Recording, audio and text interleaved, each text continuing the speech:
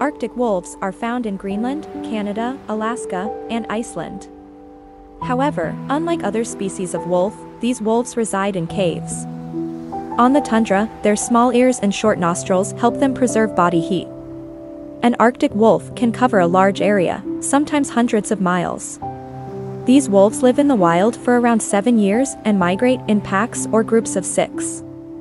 They have a thick, white coat that protects them from extremely low temperatures. Irises on newborn wolf pups are blue, but as they become bigger, they turn yellow or gold. This wolf has a 2-layered coat that is white or occasionally gray.